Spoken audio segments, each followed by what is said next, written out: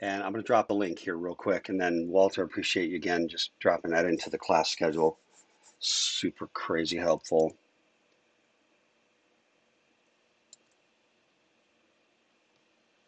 I will have that here in a second. Come on. Oh, hang on. I don't want to problems. All right, there we go. Boom. Okay, there it is. All right. Hey, everybody. I'm feeling great, by the way, just in case you're wondering. I decided to lose the Stinky Pete look. You know what I mean? I was crossing the threshold from Stinky Pete, making a hard turn into Santa Land again, and decided that, you know, now that I was mobile, I could, get out of my house and go find a different look because I think Stinky Pete is not the ultimate destiny for a white-haired man like myself. So, I mean, it's a look, and it's a look I can rock, it turns out, especially if I can get that hat just right. Same with Sad Santa, which I think some of you saw my Sad Santa stuff. All right. Hey, thanks, Gomez. I feel clean. I feel clean. I feel good. Okay. All right. We're module 6, everybody. Okay. I want to do a thing, though. Where is it? I won't lose the audio on this if I jump to another thing, I don't think. Hang on a second. Everybody can still hear me, right, on the other channel? Okay. Yep. I'm back here. Yeah, I just wanted to talk about module exam stuff. I'm not going to drop all of this. I don't know if I'm going to throw this on the big screen or not. Thanks, Walter. But I just want to walk through some things, okay? Some numbers. Walter just ran some numbers here and dropped it over on me, which I was really curious anyway, while I've been kind of dysfunctional. Okay, I'm just going to say these numbers and give you some chance to think about this. There are 59 students enrolled in the class right now.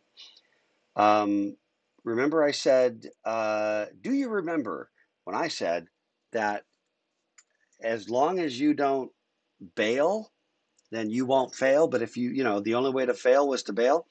Okay, so here's the deal. Module 1, there were 48 out of 59 homeworks. Okay, so there are 11 people that never submitted homework 1. Okay, you're pretty dang close to cooked right now. It's possible to come back from that if you haven't done that yet, but pretty brutal given the time left, which is what, 6-7 weeks or something. And then of the 48 that submitted the homework, only 44 of those actually took the exam. So 4 people did the homework. Sorry, adjusting my little space heater down here. 4 people did the homework and didn't do the exam. Okay, homework 2, module 2. 37 did the homework, 35 did the exam. Homework 3, 31 did the homework, 27 of those did the exam. And 4 has been done for what, since just before spring break, probably, module 4. Less than half the class did the homework on module 4 right now, with only 16. Module 5, I'm not as worried about, other than this taper, which I am worried about. Okay, so I just wanted to encourage you again, just encourage you. So I am back in the literal saddle with minimal back pain and minimal nerve pain at this point. So I'm functional again, which should up the amount of just support resource. I think Zach and Walter have been amazing. But I've been very much AWOL, and you all know that. So I'm hoping that I can be a little more engaged and a little more of a support. But you just have to know, okay, if you're there, and how many people do we have actually? I'm just curious how many people are just right now live. We've got, and not everybody does class live, right? Some people just watch it on YouTube a little later. So, but just as a data point, I got 6, 9, 12, 15. Got about 20 people that are on live right now, which is actually pretty consistent with how many um, people have, you know, done, completed module 4. So it's not in, it's actually fairly in line. So it may be that any speech giving at this point is wasted because it's the other 29, 39, crap. It's the other, 2/3 that haven't done homework for module 4 that, you know what I mean? They're not here. So I could give the speech, but I'm preaching to the choir, as they say. So anyway, but I do want to encourage you. I do want to encourage you. You gotta make that time, make that budget. And I know stuff happens. Crap, man. Some of you have had COVID and been wiped out, and again, I'm just gonna work with you forever on that kind of stuff. And there's no deadlines anyway, but the clock does run out. And if you have legitimate, health needs, personal issues, things that happen that we can talk about, incompletes and stuff like that, please talk to me about that. I tend to be pretty accommodating, especially when we're in this crap, quarantine pandemic, a year in the frickin' pandemic. I'm bloody sick of it, which is why I posted the picture of the lady with the banana on her face. It's just kind of how I feel right now. That's how I feel about that's how I feel about the pandemic at this point in the game. Let's all just duct tape bananas to our heads. I feel like that's like a step up of the face palm. Like it's just worse. I like that. Yeah, yeah, I think so. It's just like Banana banana, face. just banana, just like here. Just, Banana. Oh, exactly. now I'm thinking of the minions. The minions, they do the banana. Yeah, that's right. Maybe someone can rock a minion gif for us here with bananas. Yes, Anyway, but please. I just wanted to give you the cautionary tale, okay? Just everybody, just a cautionary tale, because we're pivoting right now. We're moving. We just introduced the von Neumann architecture, right? Where suddenly, how does this thing even work? Okay, that's a new idea. Okay, this is the hard thing about this class. The individual concepts are not beyond any of you. The individual concepts. The challenge is that there's so much, and it kind of comes and then it hits, pivots, and it's this constant flow. This is my impersonation of constant flow, or pulling taffy, one of the two. But where there's just this, every time you kind of got a thing, we're going to throw another new thing at you, and then we're going to, because we're really building that whole abstraction from low level transistors, electricity, all the way up to I just made a computer do my bidding. That's a weird journey. That's really, really a weird journey.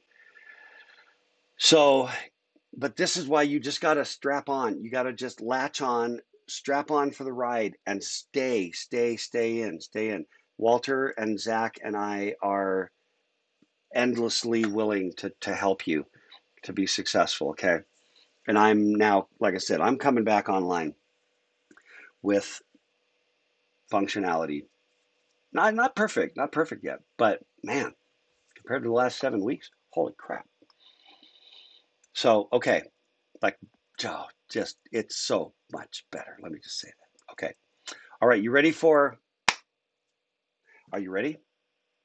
some LC-3 instruction set architecture? Um, yeah, Matthew, you got some exams you need to do. So, yeah, everybody get after it. All right. I really am encouraged by being back a little more online, that I can sit in my chair for a number of hours before I've got to get up and walk around a little bit. That's just so much, so amazing. All right, let's do some learning. Shall we do some learning? And I also dropped a comment earlier. Eddie had made a comment about some of the difficulty of where the book is with explaining binary and notations, and I added my little note after that as just kind of an agreement to that, just corroborating. Not to say, yo, Dr. K's lectures are better. That's not my point. My point is that those sections of the book are a little bit difficult, and I don't think they're, when you're going to try to explain, number systems, and then you think that the best way to do that is by making an analogy with polynomials. Yeah, I think you're living in a world in which the math is really intuitive to you, where, what'll really help them understand number systems is polynomials. It's really the same thing. And it is, in fact, the same thing. It is. But in my mind, polynomials come later, not first. So they're not hard ideas, but not everybody's rocking that math, that just happy math fluency, right, coming out of the chute. So go hit my lectures. Go double back on my lectures. Okay, all right. Okay, friends. Here we go.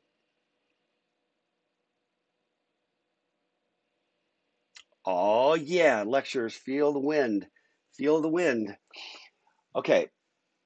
There is a thing called an instruction set architecture. I'm not going to make, you don't have to remember that word or that acronym. But the instruction set, what we call and don't worry even about the whole ISA. It's in a brief because it's a long instruction set architecture. There's a lot of letters and syllables. But the main thing to really remember here is just that computers have architectures. And when you say, tell me about the architecture of this computer, right? I want you to do this thing. Here's the computer you're going to use. The higher level you are, the less you care, right? If you're building an app, probably for whatever, for a smartphone, you probably don't care. But if on the other hand, you're down in the hardware, nestled down, you're doing sort of stuff, low-level stuff, device drivers, system-level software, whatever. In that situation, then the notion of, tell me about the architecture, it's going to include things like how is the memory organized, right? How much memory is there? Tell me about the registers, right? What do the general purpose registers look like?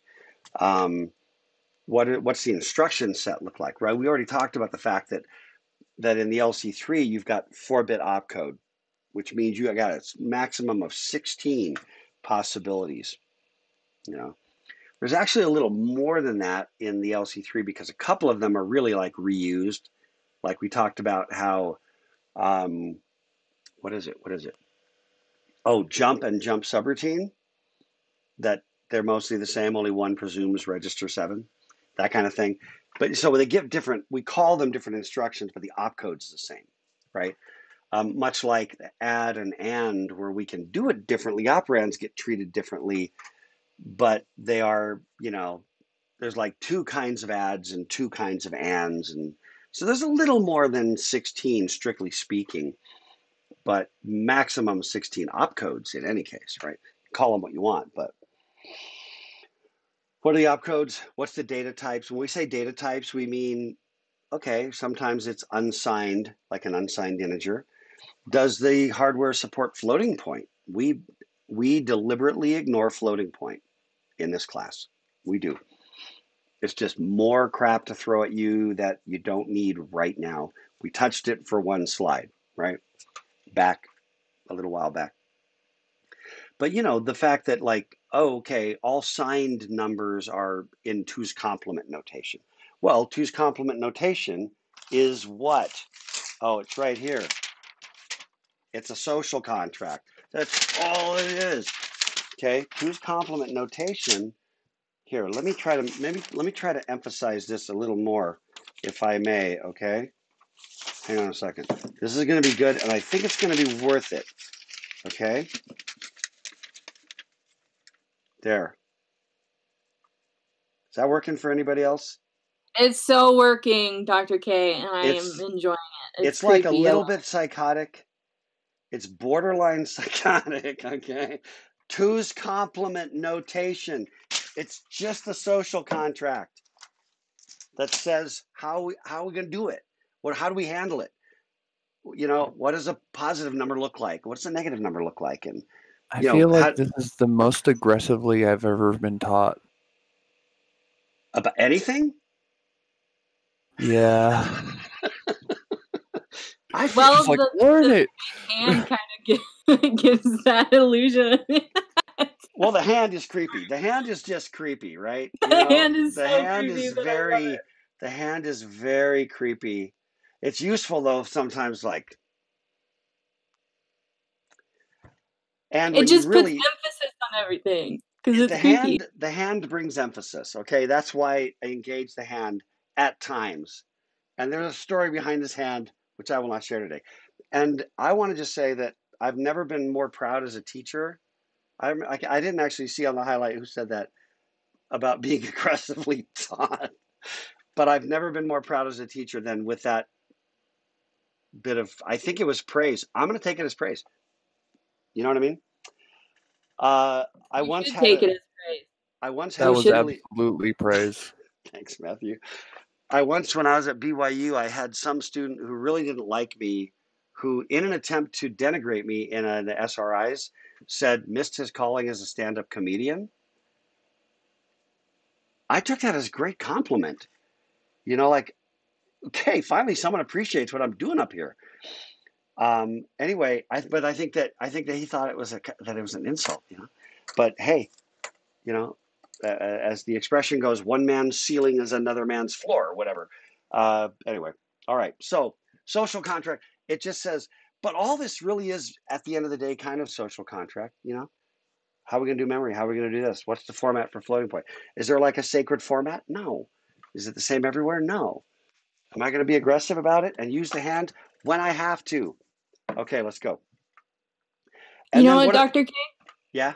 I was just wanting to say, like, it's interesting because normally with like math and everything, it's derived, right? Everything that we learn, there's a reason mathematically, and I know that like essentially the very root of it is social contract, but like it's just hard to grasp that concept that people just kind of decided on it, you know. But Yes. like, No, it's really true, Eddie. It's really, really true because look, you want to talk about math?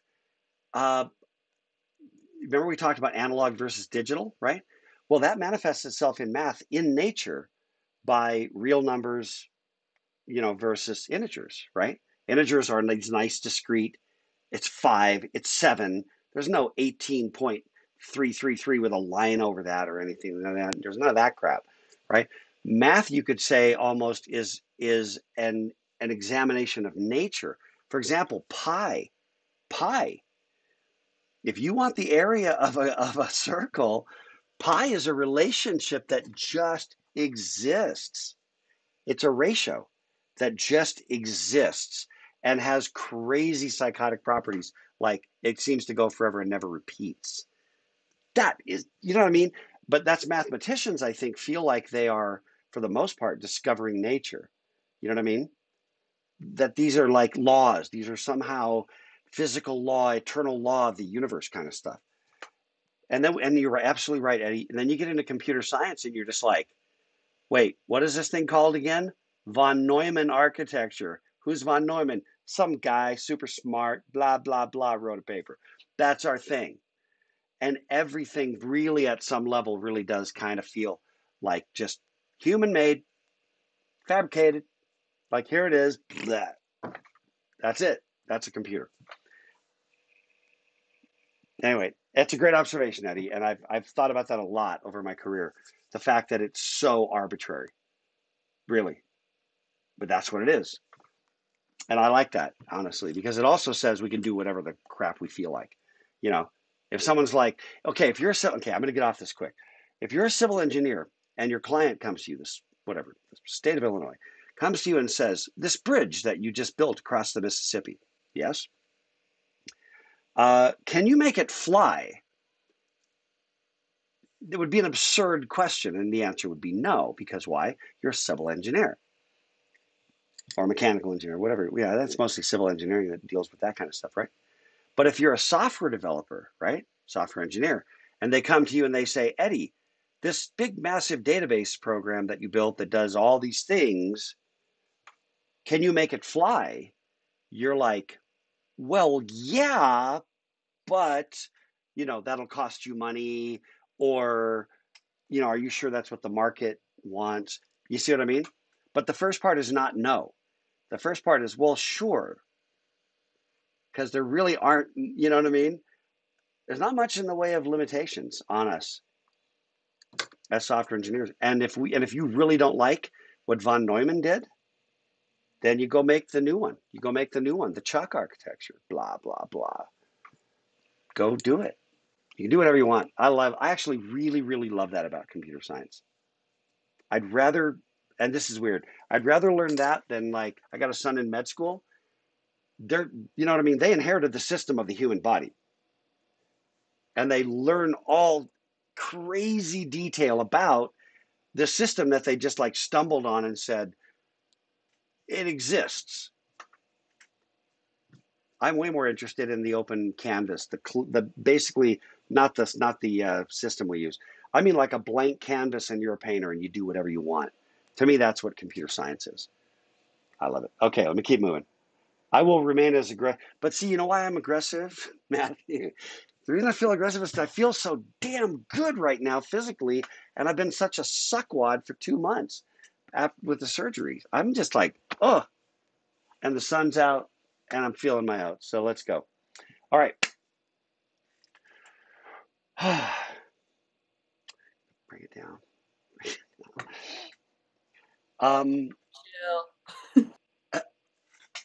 I'm excited too, though, Dr. K. Let's do this. Yeah. Okay. Last time, what we were talking for that whole last lecture in module whatever 5, which was about von Neumann, right? Von Neumann architecture. That was kind of a generic thing, right? There's memory, there's fetch, decode, execute. There are instructions, right? Instructions. What we're doing now is we're saying, okay, let's take the von Neumann architecture. We're going to drill down on that a little bit and say, well, how does LC-3 do it, right? What is its architecture, right? So let's start with, and that's what we're going to do right now, is just kind of introduce you to the way the LC-3 works. And within a week, no later than early next week, I'm going to jump on and we'll jump on a simulator, the LC-3 simulator, introduce you to that. It's going to become your friend, and you will like it. Okay, the LC-3, the address space. There are 2 to the 16 locations or addresses, okay? That is, if you're doing the math at home, 65,536, which is not a number I keep around in my head, okay? Now, one of the things you know immediately is that if there are 2 to the 16th locations, oh, and it has addressability of 16 bits. So at every location, there are 2 bytes, right? So immediately you know that there are 2 to the 16th locations and there's 2 bytes at every location. So there's 2 to the 17th bytes of memory. Okay? I answered that question at the bottom. But what about this one? How big does the MAR have to be? The MAR is the memory address register. That's the register that you push an address into so that it can use the decoder to turn on one spot in memory, right? How big is the MAR? Anybody want to hazard, not a guess. How big is the MAR? Come on. Yeah, 2 bytes, 16 bits.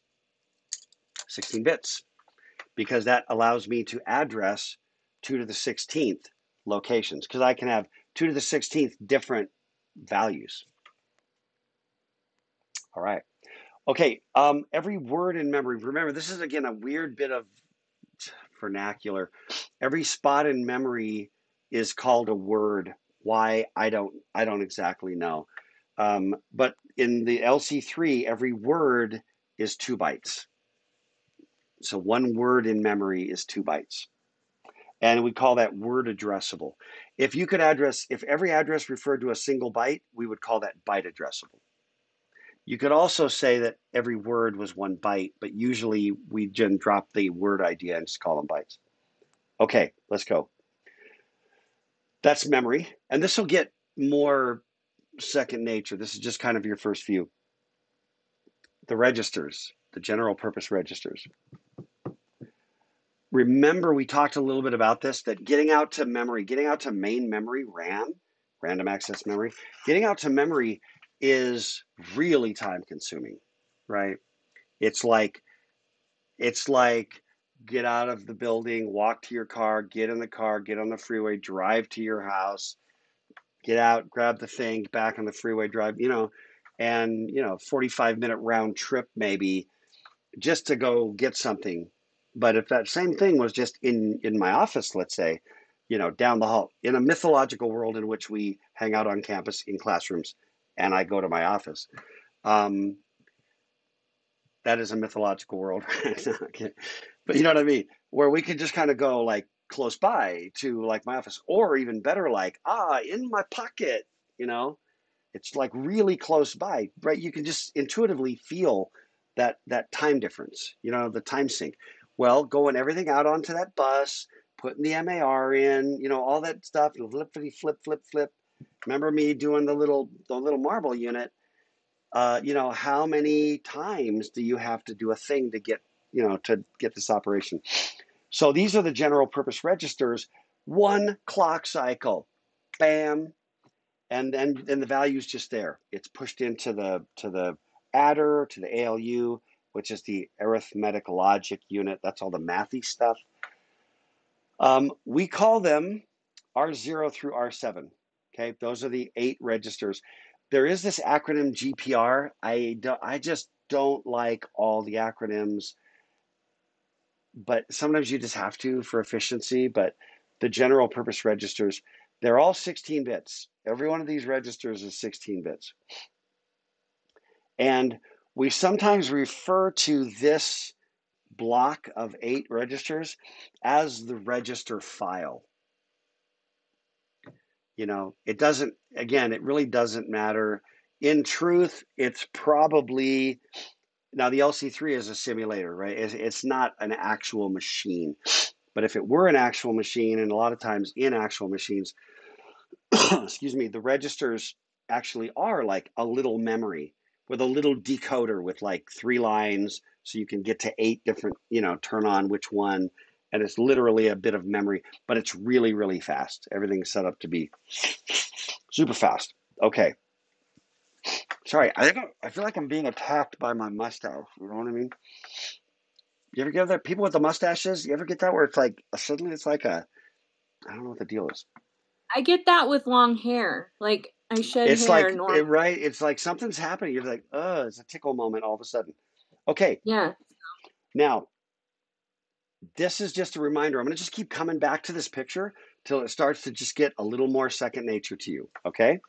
And just point out to you that there's the memory down there, right? Down at this whole bottom section, that follow my tiny, tiny little cursor down here. And there's the register file right up there. And that's really all we've talked about so far, right? We talked about, memory and the registers. All the other stuff is happening here with the instruction register, the finite state machine, that's like the machinery that's running and doing all the things. Okay. So what we're going to do is we're going to do an example of, we're going to actually program in binary right now. Yes, you wanted it. You asked for it. You got it.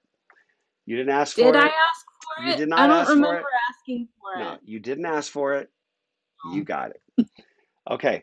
Actually, this is kind of exciting. I like it. Okay. So we're going to do the add instruction, okay? So that, first of all, that's the opcode for the add instruction. How do we know that? Social contract. We need a theme song for the social contract. We need a social. Oh, man. I have a confession to make. I was watching Strong Bad videos this morning. Why? I can't say. But I realized that if we wanted a song, a Strong Bad song would really do the trick. We just need a song. I would love it. Wouldn't it be amazing? Like, got to get the social contract, something. Because of social contract. I think Strong Bad could do a great social contract song. Let's see what we can do. Okay. All right. So it's social contract. We just decided that opcode 0001 was the add. That's it. Okay. What else are we going to do? There we go. It's add. Now we're going to do the add that we're going to do. It has a 0 here on that bit 5. We talked about, and remember that there's an appendix with all of the instruction set stuff, right? All of the instructions are there, and you've got to get used to going to that to reference it.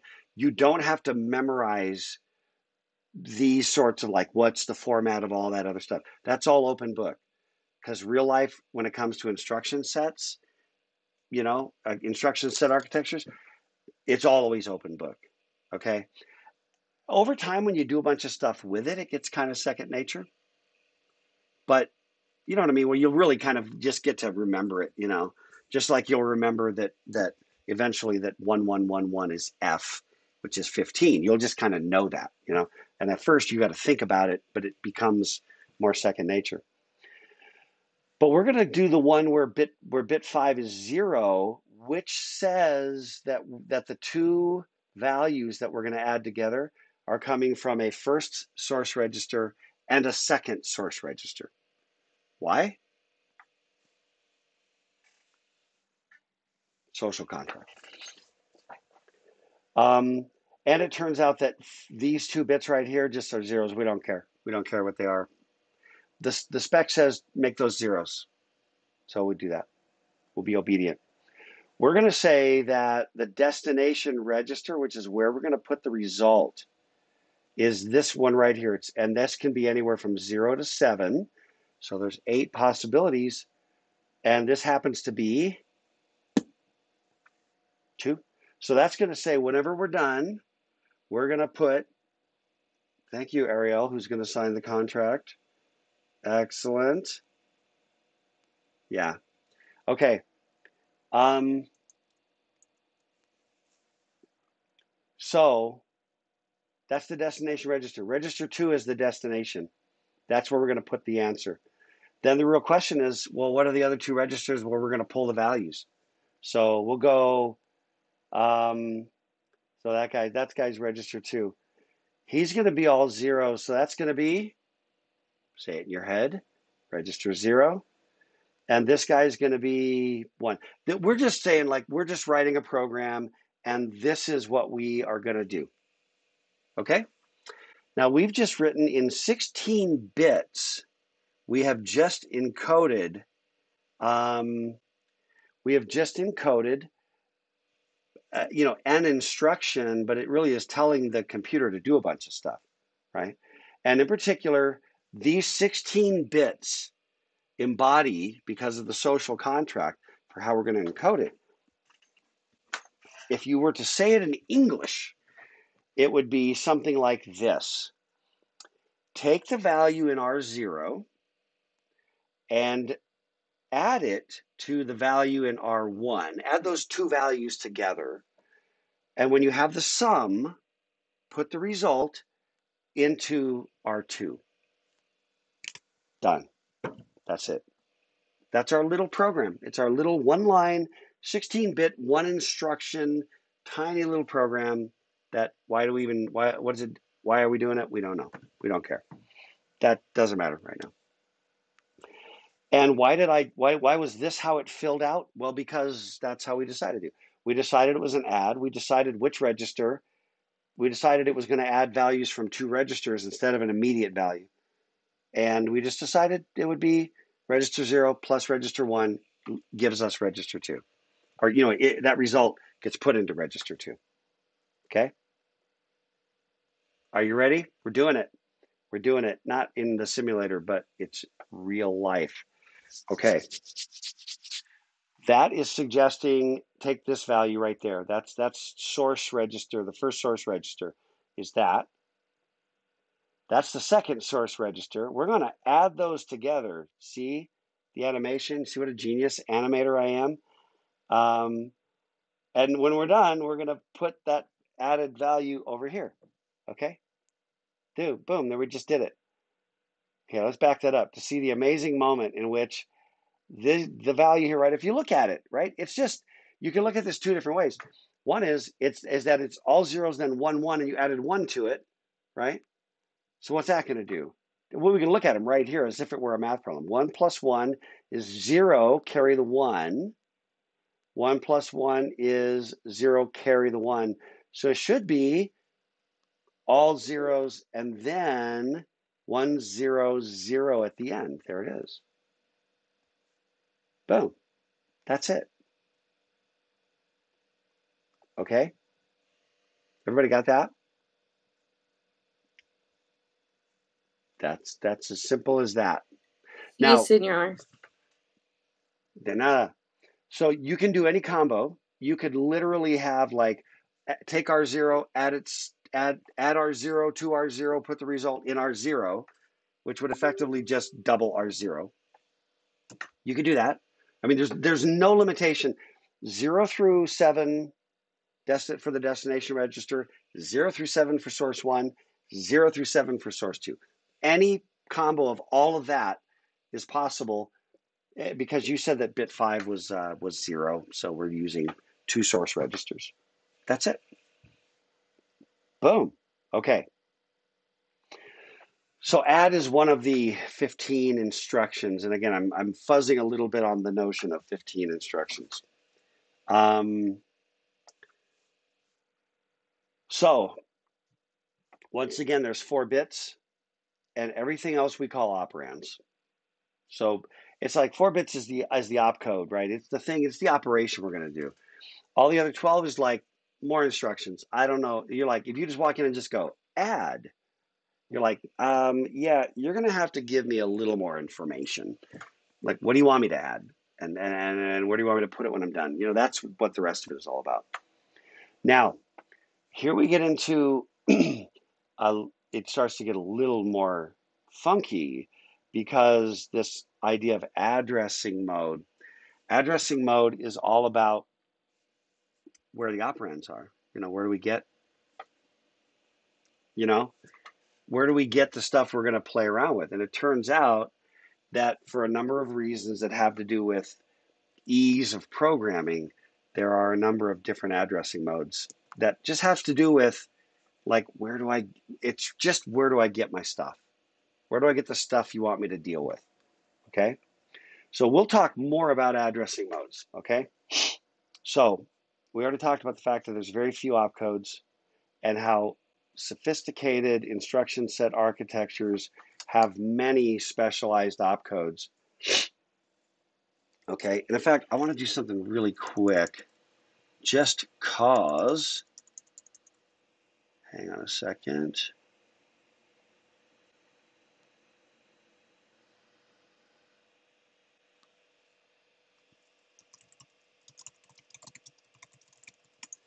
Okay, I wanted to just pull up really quick the Raspberry Pi instruction set. It's actually the ARM64 processor. If I can find the dumb thing, hang on a second.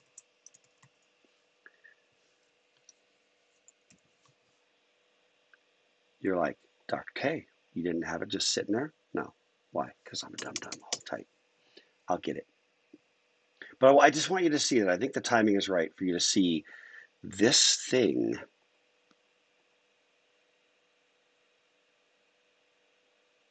Okay, there we go. Just so you understand, you know, at some level, how just kind of ugly the whole thing can get when you're not in this little safe haven called LC-3. Okay, so number 1, all right, that's plenty readable. Okay, this is the ARM version 8 architecture reference manual. You see up there? It's about 1,400 pages. It's just a reference manual.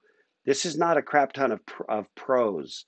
You know, there's not like a poetry section and some short stories and other stuff. Okay, here we go. Here we go. And what is this documenting? The social contract of the ARM processor, of the ARM version 8. Okay. All I want to really show you just a couple of highlights. Okay, see right there, see registers. There's a whole section on registers. So there are 30, all the general, so just to show you the contrast, in the ARM, all the general purpose registers are 32 bits. And they go from R0 to R12. That's funky, right? But it turns out that R13 is actually a special purpose register, the stack pointer, but you can manipulate it. And 14 is the link register, which I don't even remember what that is. And R15 is the program counter. In the LC-3, that's a separate register. But here it's one of the registers you can just kind of fiddle around with, you know? And there's a bunch of other crap, you know, and a bunch of other stuff. Okay, let's go back. How do I go back in preview? What do I do here? Let me go right here. I'll give a little table of contents. Okay, but you see what I'm getting at? Every architecture has its own set of stuff. You see how it's just a little different. But you see how many more things there are? And then here's all about the floating point. Here's about the memory model, right? Oh, the address space, right? It's a single flat address space of 2 to the 32nd bytes. 2 to the 32nd. That tells you what the maximum addressability is, right? Maximum size. Let's go. I feel like there should be a back button on my little preview thing here. There probably is. Go up, down, back. Oh, I got it. It's that guy. Okay. Anyway, you see what I'm getting at, right? Just that's the kind of stuff. It's all the stuff. System address, some built-in synchronization, semaphores, system timer, systic, that's the clock stuff, debugging crap. Then, oh, here comes the instruction set. Okay. Are you ready? Let me see. That's it. Let's go instruction set.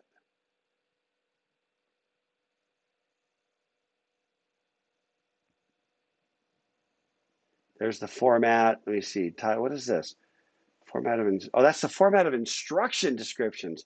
Oh, now we're going meta. Hold tight. And if it's not lost on you, it's not like I have this document like memorized or like I'm all fluid with everything in the document. No, I'm not. Okay, let me see. Format of instruction descriptions, assembler language, pseudocode. Okay, how about instruction set and coding information?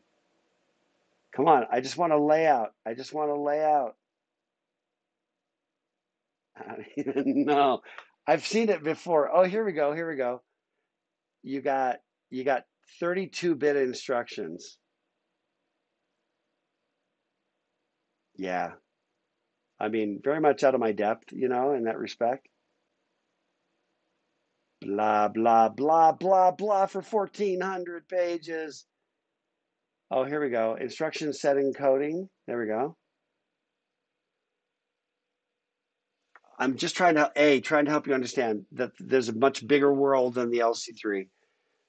If we did Raspberry Pi, now there was some discussion about, there's some other stripped out architectures we could maybe use. And that's totally fair. But I'm just saying, this is the kind of crap you wind up having to wade through when you go to like a real architecture. And then I've got to like guide you to say, avert your eyes, don't look over there, it's scary. Okay, so let me get rid of that. Interesting, a little bit, some level. Even if it's only like, yeah, we're okay with LC-3.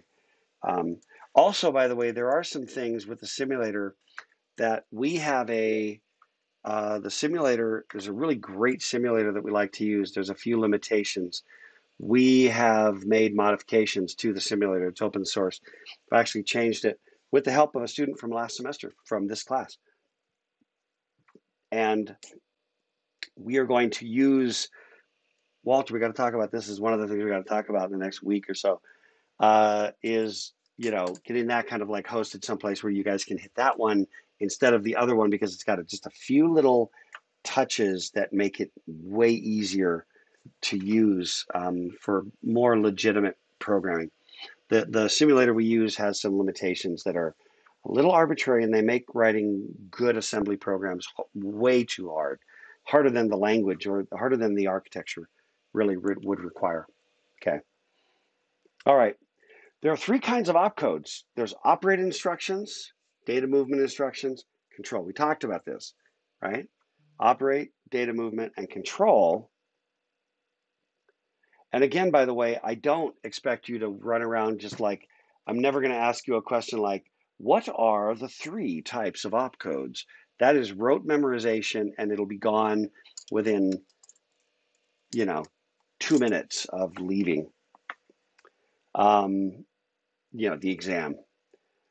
All right. That is, I've shown you this picture before, but that is the little cheat sheet for all the instructions. Okay. How are we doing on time? What time is it? Oh, we're doing great. Actually, hold on really, really quick.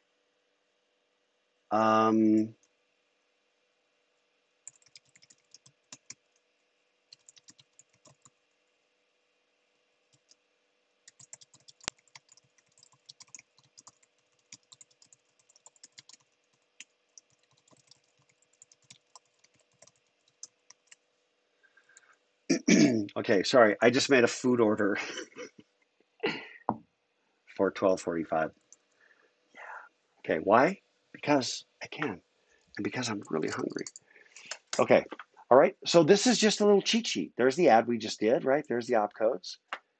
There's the destination register, source registers, that bit 5 magic, immediate versus some register. And every one of these you're going to get just fluent. This is your world for the rest of the semester, programming with this instruction set. It's from a again, because of the simplicity, very, very easy comparatively. And the concepts that you come into are going to be okay. They're going to be good. They're going to go with you. All right, let's keep going, shall we? Okay, data types.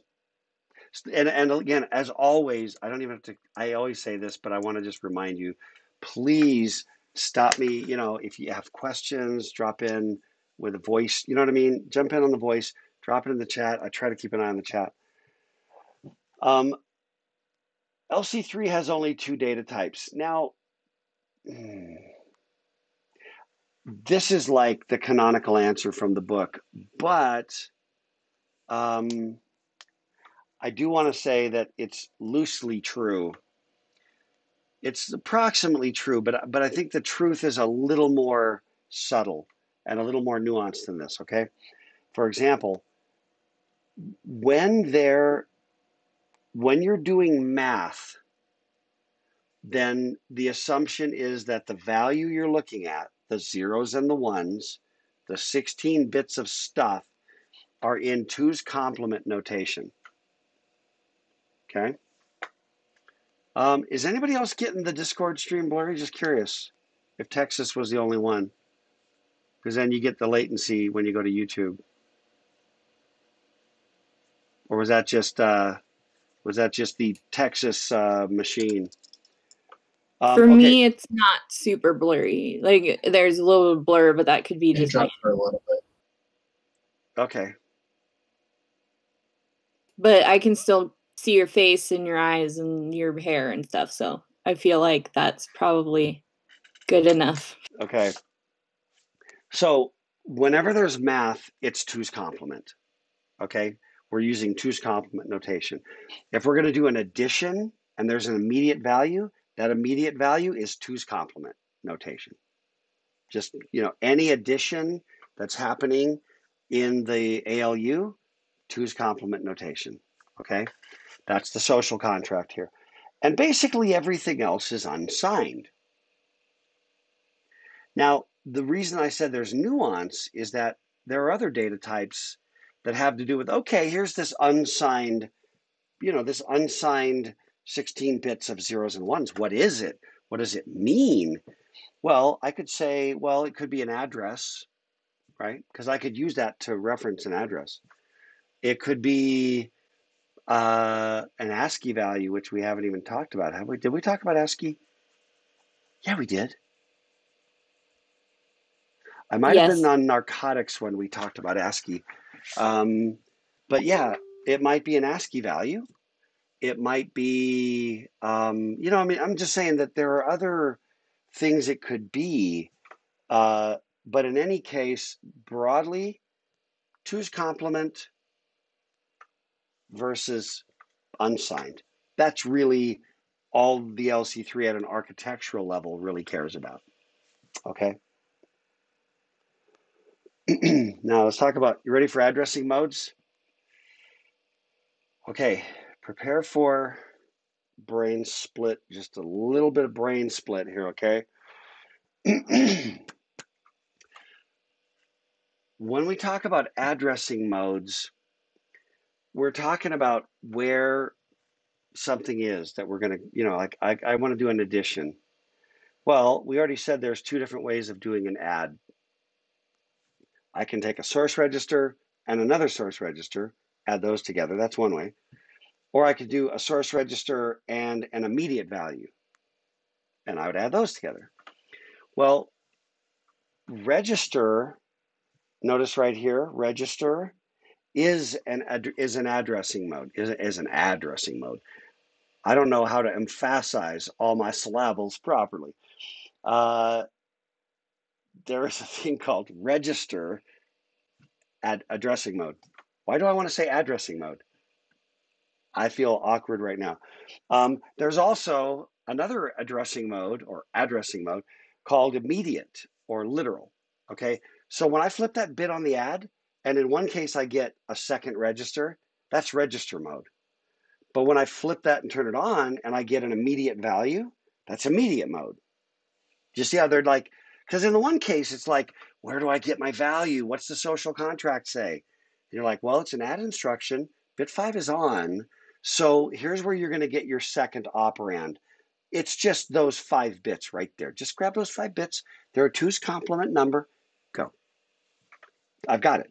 In the other case, I have 3 bits. What are my 3 bits?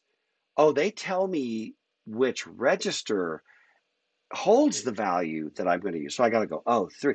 We see it's all zeros. I'm going to go to register 0, grab the stuff. Oh, now I've got my stuff. Now, there you go. Now go. But I've ultimately got to get my stuff that I'm looking for, right? But addressing modes is all about where I go get it, where I'm going to find it, where I should look for it. Does that make sense? Now, immediate and register mode are the super easy peasy ones because they're actually broken out, as you can see, as separate ones. And memory addressing modes there's different kinds. Apparently I'm tired. Okay, so immediate and register, the perfect example is just add. PC relative, indirect, and base plus offset. Now, again, this information is in the appendix that is on Canvas and that will be provided to you whenever you take the module exams. So you don't have to you can literally go look it up again if you need to, okay? Because frankly, all the terms,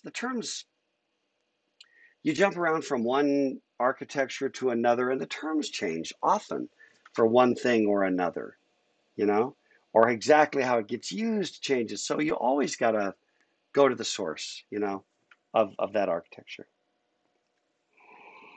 And what we're going to do for now, sorry, I'm really fading.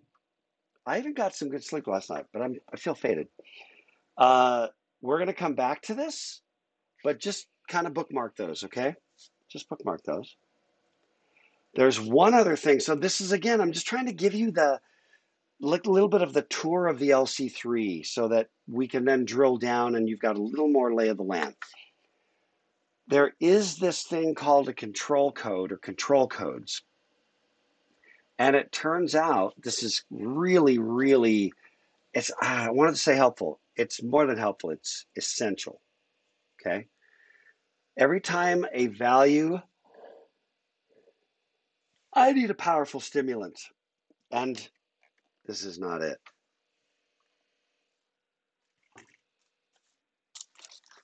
Sorry. 70% dark chocolate. That ought to give me a little kick. Sorry, I have to apologize right now for eating in front of you. But it's delish. Okay. It's either that or yawn my way through the rest of this 15 minutes. Okay. Every time a value gets written into a register, okay, every time a value is written into a register, I'm being very careful in my word choice. It is when a value is written to a register. It doesn't happen on every instruction. If the instruction doesn't have a destination register, then the control codes are not going to be effective. But if there is a destination register, then the architecture looks at that value going into the register, and it says, and there are these 3 1-bit registers. It's craziest thing. They're literally registers, and they're 1 bit each. Just a 1-bit memory, 3 little 1-bit memories. It's weird. If the value going in is negative, then I flip the N bit. If the value is 0, I flip the Z bit. And if the value is positive, I flip the P bit. And whichever one I flip, I 0 the others. So it's like if the value is negative, I turn on the N bit, turn off Z and P. If it's 0, turn on the Z bit, turn off N, turn off P. If it's positive, right, you know what I do? I turn on the P bit, I turn off N and Z. Now, how do I tell if the value is negative? Well, how does it do that? Well, it's going to treat it like a 2's complement value at that point, and if the leftmost bit is on, it's a negative number. If it's not, it's not. So that's how it knows if it's a negative number, right? So they're just little recipes, right? If all the bits are 0, then that's how I tell. I've got to somehow find a fast check in the hardware for all the bits are 0. And then as long as the first bit is 0 and at least one of the remainders is on, I've got a positive number, right?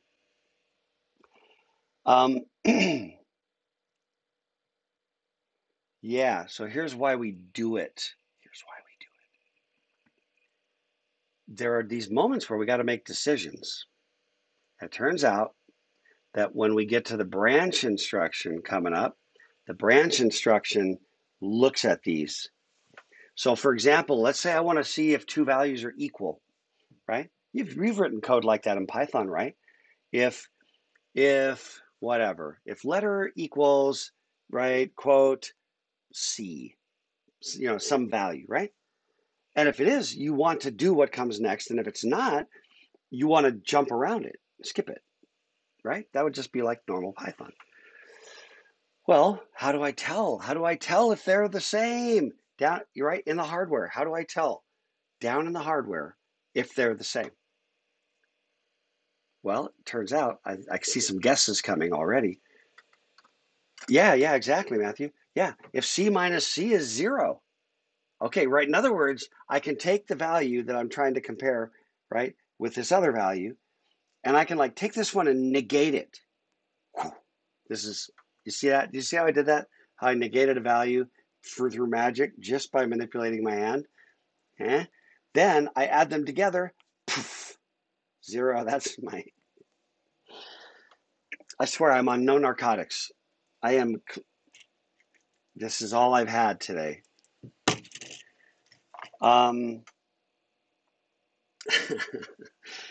Dr. K, this is all normal behavior for me, so I'm not worried about it. Well, and your noises are amazing. You and me, Eddie, are really rocking. Weird, I hope others are on board. And if not, it's not going to affect any of the way I live my life. You know what I mean? I'm still going to do this thing. It won't. Okay, so You know why I'm punchy? Because I spent 2 freaking hours this morning on the phone with an insurance company and a healthcare provider, because the first one told me that they can't call the other one has to call them, and the other one told me that they can't call, that the other one has to call them. And I spent all morning until eventually there was a conference call with me, just the patient, and I had them all laughing, and that was my success of the day. And it just said, because I could have been Mr. Grumpy Pissy Boy, right? Could have been that guy. Yeah, now you people need to get your act together. I could have gone full Karen on that phone call. It's not my style to do that.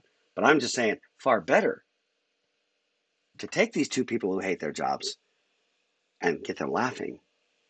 Boom.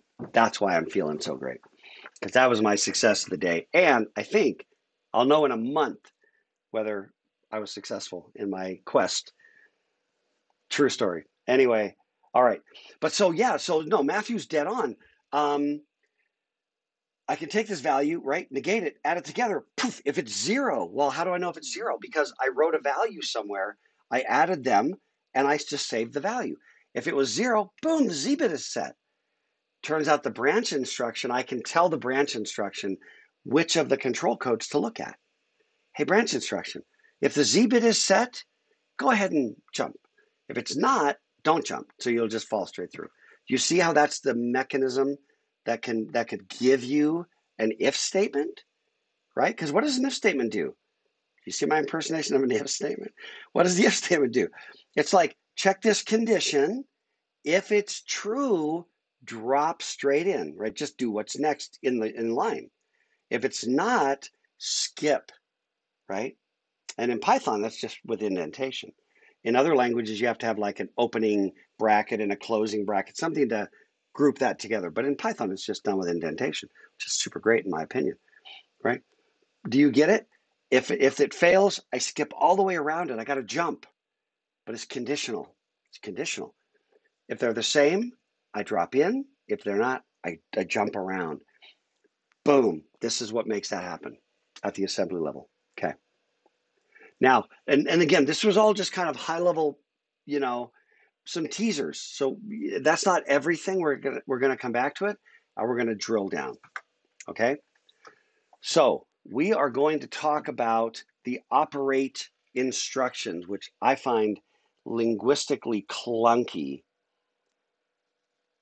I want to call them something else like operation instructions, or this is what they're called. Here we go. It turns out that there are only 3 of these in the LC-3. They are add, which is arithmetic. That's 2's complement arithmetic.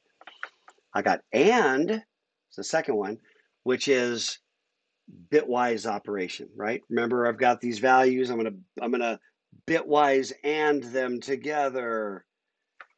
And I've got not. That's it. And I know you're maybe thinking, what about or? Remember the circuits? How ands and nans and these other things that you can build. Once you have an and a not, you can build everything. Everything else can be done. Freaky but true. Same thing with add. Once I have an add, I can do everything else. I can subtract. That's easy. I just have to flip all the bits and add 1 to negate a value in order to do a subtraction. But I still am only doing an add, right? Sorry, if I'm trying to do a subtraction, I don't have a subtract instruction. I take the second value, I flip all the bits, I add 1, that negates it.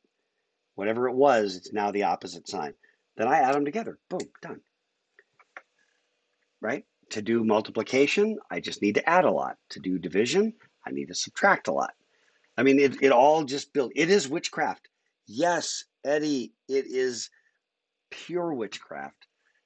Blows my head. Honestly, truly, such tiny little tools. Do you see my tiny tools? Very tiny. And then you build all this stuff, and then eventually you're playing,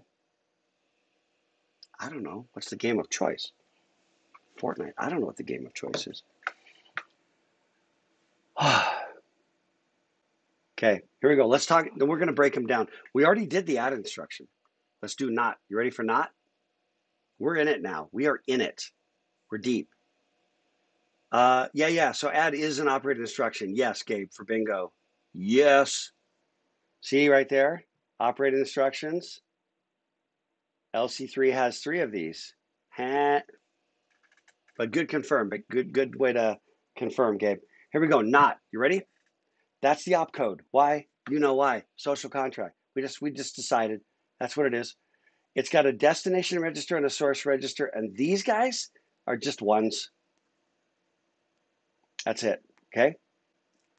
So that's all. There's a destination register, a source. All I'm going to do is say, grab whatever the value is in the source register. Flip all the bits. Zeros become ones, ones become zeros. Done. Put it into whatever the destination register is pointing at. That's it. So here's an example. Okay. Now, what you're going to notice here is I've broken out a microscopically tiny chunk. Remember the crazy LC-3 with the pink and the the butt ugly whatever thing? So Josh, those are not the only 3 opcodes. They're the only 3 operate instructions, which is a subset of the opcodes. There are still coming up, where was it? Come on, right there. 3 types of opcodes. There's operate instructions, data movement instructions, and control instructions. Boom, right? So, but yeah, there are only 3. And this is part of why I don't like operate instructions, honestly, because it makes you feel like, oh, opcodes, right? That's where you were going, Josh, right? I think is like operate instructions sounds like opcodes. And to me, it's too fine of a distinction and therefore not helpful. So, all right. The not instruction is a unary instruction because it only has 1 operand. But here we go. So these are registers, right? And I didn't worry about the other values, elsewhere. Because we don't care right now. What I know is that the source register is R5, because there it is, 101. 110. Sorry, strong bad is still in my head. I'm talking technology. So 101, there's R5. And so that tells us that that's R5. So that is our source value right there. The value in R5, that's the value of that operand that we're gonna not that value. We're gonna flip all of its bits. What the control unit does is it basically sends this value in R5 right there. Boom, see it going into the ALU. Here as A, okay? And then on the side, it tells the ALU here's a value in A. Don't worry about what's in B because I'm going to tell you that what you're supposed to do is just the not instruction. And then the ALU goes, oh, it's a not instruction? Yeah, I won't even look at B. It doesn't even matter, I'll just look at A. Boom, takes A, looks at it, flips all the bits. That's the sound of bits flipping. That was pretty good. That was spontaneous. How's that go again? I'm pretty proud of it. And then once it's got all the bits flipped, sound effects have taken place, then it's going to say, well, where do you want to put it? And it'll go, oh, it's going to go into R3. Register 3 gets that. Then it's going to go joinky, joinky, boing, and drops in right there and puts it into R3. Boom, that's it. That's the not instruction. And that's actually a pretty low level of detail. You understand I'm showing you a hardware schematic? We're at hardware schematic time right there. Not bad. Again, stop when you got any questions, just if you have anything.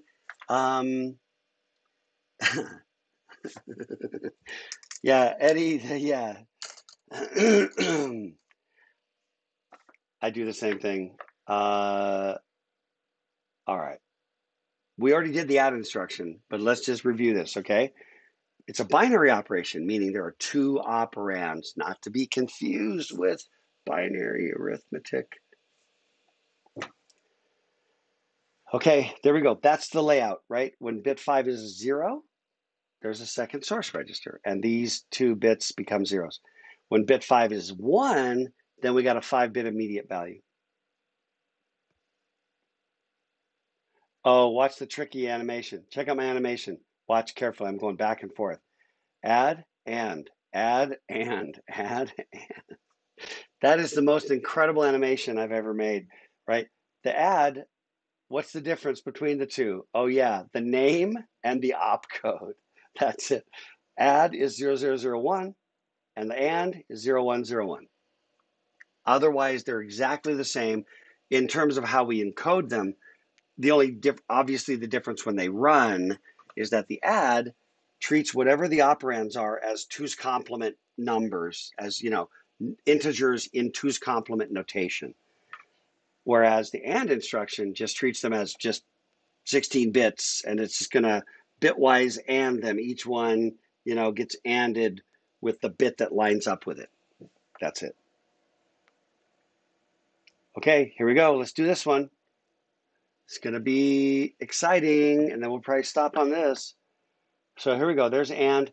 We're going to take the value. So bit 5 is 0. So we're going to take the value in register 4 and the value in register 1. And we're going to AND those together. So let's do it. There they are. There's R4 and R1 right there. We're going to AND them together. And as you look at it, you can see that anytime there's a 0, right? What happens when you drop a 0 into an AND? It just blows up. You drop a 0 into an AND, you're like veto. No, you're like, no.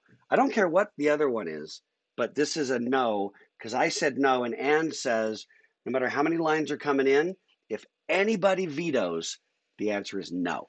Unanimous or no. That's what AND does. So you can actually look at this and go, okay, all those zeros are just going to blow it up. You can see it right now, right? It doesn't matter that these are ones. Those zeros are going to blow it up. And then down here, there's a 0 over there. So that bit right there is the only one that's going to survive. If you look at it either as bit 1, if you want to call it that, right? Bit 1 is going to survive when we do this operation. There it is right there. You see it? Now that was all really fast, right? We ANDed these 2 values together in the ALU, and the result was pushed out into R5, boom, right there. And that is R1 versus R4. We didn't do anything to R1 or R4. They didn't go away, okay? All right. Now, then I guess, yeah, I'm going to do this real quick because we just did it, but going now to an add instruction. So we just did the AND, but we're going to do the add right now. We're going to take register 4 as the first operand.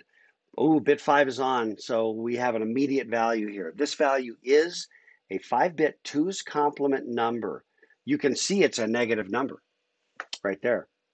Okay, so here's what we do. There's the instruction right there. It's in the instruction register. This instruction is being decoded in the instruction register right there. That 1 bit is wired over here to basically tell, this is just a multiplexer. There's values from the registers coming this way and a value from this immediate space coming that way. And that bit is just a multiplexer that decides who gets to go through the traffic light. And that when that bit is on, it goes, no registers, not you. Here, 5 bits of value, come on in. If that bit is 0, it goes, oh, 5 bits? No, that's not what's going on here. Register value, come on down. Okay, it's a little traffic cop. Now the other thing that it does, we have this idea here. It's always abbreviated as sext, which has taken on meaning in the last decade, as a really questionable social media / texting behavior. So apologies, but that's the term, sexting, not sexting, sext. but we'll just call it sine extend. Having said sext 3 times now, I'll just say sine extend. It's not that much more difficult. But what we're going to do is sine extend it. Now, we'll talk later about sine extension, okay? No, did we talk about sine extension already? Yes, we did. We did. We already talked about it. I was probably on narcotics. That's a negative number. So we sine extend with ones to beef it out to 16 bits. Then we'd let the 16 bits drop into the ALU along with the value indicated by that register, which we don't show the wires, but there's a value indicator, R4. There's the value of R4. Joinky drops on in. Now we're going to take that value right here, which is the sine extended immediate value, and the value coming out of register 4. We're going to add those together, and we're going to put the result into register 1 because that's the destination register. Isn't it amazing in 16 bits that we've encoded that much information? Do all that because we have a social contract. So if I go, you know what that means. I don't know what that means exactly, but it's from the Sting, I think. Paul Newman and Robert Redford used to do that to each other, I believe. It means something. Okay, so here's what we're going to do. We're out of time. I think I got food coming. I encourage you to eat well, eat well. Uncle Chuck says, eat well. We're going to come back. We're going to be on 39, which is going to be like, you know, we're going to go really raw now and dig in, okay? But we'll come back to this part right here, slide 38 on Thursday. If you're behind, I beg you, get after it. And Walter, Zach, and I will help you. Especially Walter and Zach, but I'm coming online. So, all right, my friends, I'm done. You're done. Thanks, Dr. K. You're welcome. Good luck to everybody. I'm going to go ahead and kill my stream right now.